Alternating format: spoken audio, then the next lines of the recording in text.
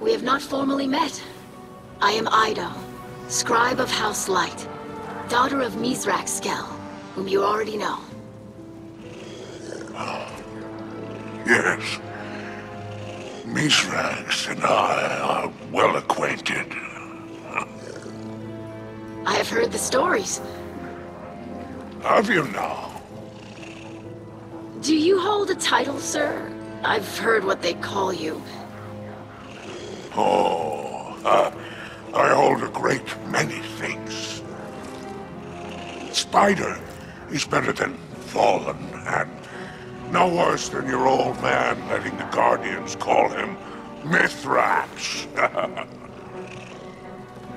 Yes, some of them struggle to pronounce his name. Yes. It's surprising what they struggle with. Present company excluded, of course. Oh, yes, this Guardian is quite competent. I still hope I will be able to assist somehow. Very plucky of you, Ido. How does your father feel about your involvement? Seems these old pirate crews have put a touch of fear into him. Yes, he seemed apprehensive.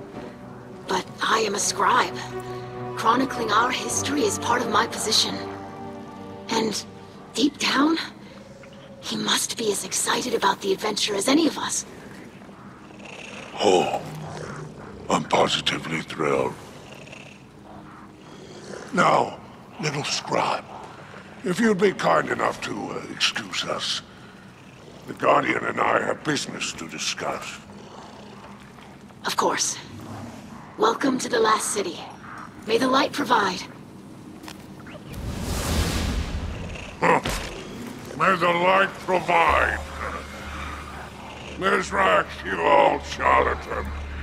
You built quite the house of cards here.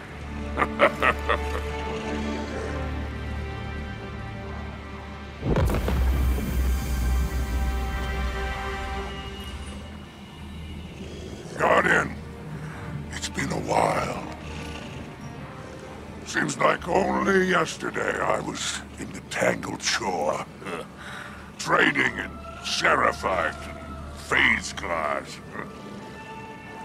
Now, I'm nestled in the bosom of the Traveler. Oh. Funny where owing a debt to Drifter can get you, huh? And let's keep the details of my ignominious rescue between us. Now then. It sounds as though you're off to cross swords with Aramis and the old crews. Mithrax seemed none too pleased about that. I wonder why. I'll tell you what, my friend.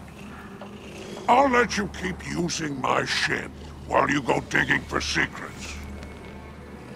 I think you've got the steel for it. Now go show those pirates what happens when they crush Spider. While you're gone, I'll gather some accoutrements no budding captain should be without. No need to thank me, Guardian. I only ask that you keep my wanton generosity to yourself. I have a reputation to maintain.